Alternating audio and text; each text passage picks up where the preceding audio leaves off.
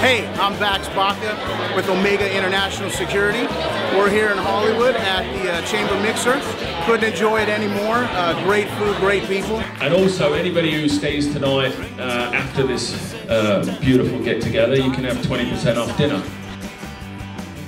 It's our super mixer that we have each year. It's going to be back at the Roosevelt Hotel on the 31st of March. Where we do 100 tabletop exhibits, and you can showcase your goods and services to concierges, local homeowners, and business owners and chamber members. Ken Wadike, race director of the upcoming Hollywood Half Marathon. 10,000 people on the boulevard Saturday morning to be in the race start at Hollywood and Highland, with the same place where the Academy Awards are taking place. So, very iconic place to start a race. I wanted to say, thank you to the Chamber and the Chamber members, for supporting me over the last 15 years.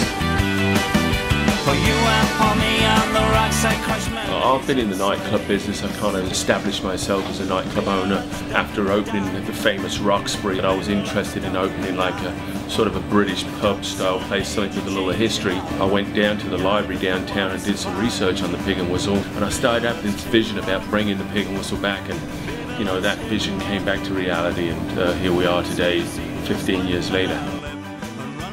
About 4 in the morning, my door just started shaking, like clamored to grab a bottle, and I walked towards the door and I opened the door up and it was shaking like crazy as if somebody was trying to break in, and I had the bottle in the air, opened the door, and there was nobody there, and there was like this cold feeling, really cold feeling. I didn't sleep at all that night, and I never slept here again. People do talk about the chills they've felt and the shadows they've seen. Whether they're after too many cocktails, I'm not sure, but these are the sightings.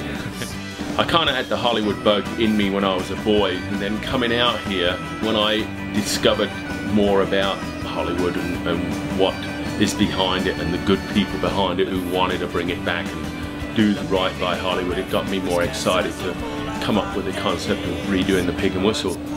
Hollywood is alive, and it's, you know, it is thriving, and I'm just so happy to see that growth. The dreams really do come true in Hollywood. In Hollywood they do. The Pig and Whistle.